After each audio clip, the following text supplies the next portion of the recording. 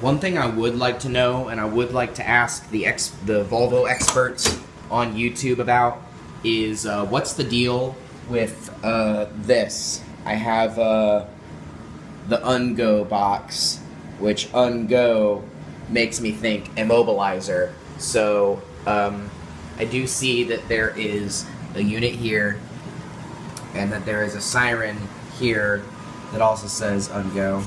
I'm guessing that's for the alarm system.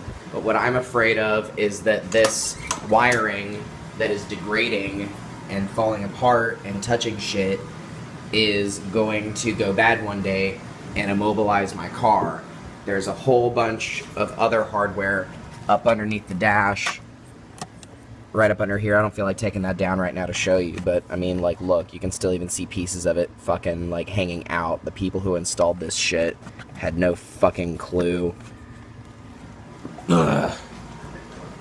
So yeah, if any of y'all Volvo experts out there know what to do about immobilizer units or alarm systems and how to uninstall them, because I don't know, nobody's gonna fucking break into this car, I could really use your advice.